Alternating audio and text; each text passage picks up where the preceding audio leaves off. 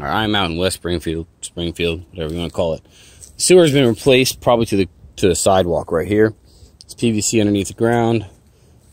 There's a PVC clean out right here. The PVC stops about a foot back behind it. It's angled at an angle right here until it gets about maybe 6 inches off of this shutter. It's running right through here. It's 5 feet deep. Now, the sewer's full of roots in the cast iron that's back in here, and the break is really close to being either on this side. It's not on that side, but it could be deep enough that we have to go inside. So I'm going to give them the price for the outside, and then inside the estimate, I'm going to give them the extra cost to go inside if we have to, so that we can fix the pipe appropriately.